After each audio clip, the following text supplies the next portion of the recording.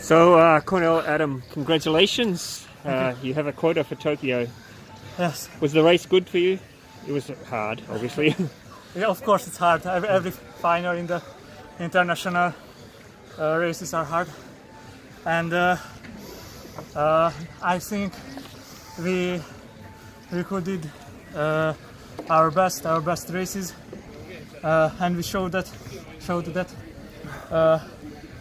we can go it well. Yeah.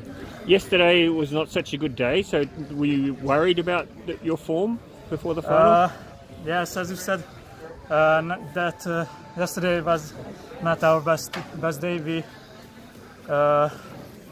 We not did good at the heat, but we can solve our problems at the semi-final, and we can continue that to the finals. Yeah.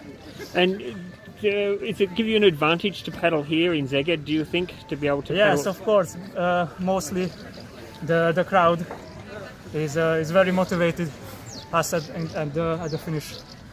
Well, it's so important to get those tickets for Tokyo, so you have two more for Hungary. So yeah, it's very important, and we are happy to made it. Congratulations, well done. Thank you, guys. Thank you.